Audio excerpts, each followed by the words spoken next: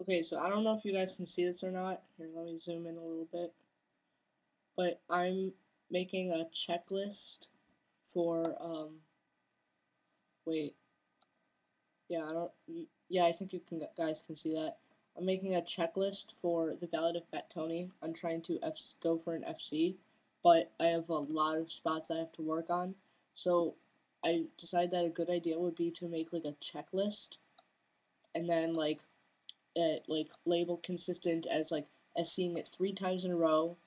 And so I'm going through. So I played the entire song in practice mode, and then every time I missed a note, even one note, even just a stupid mistake, I put it down, and I pretty much missed a note in every single Fat Tony solo.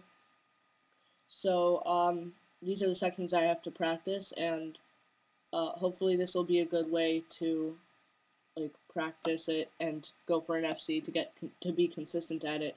I recommend for any hard song that you guys watching this, you guys should do that because it's actually like it actually like helps you like pace yourself and not think you can FC it all the time if you FC it once, you know.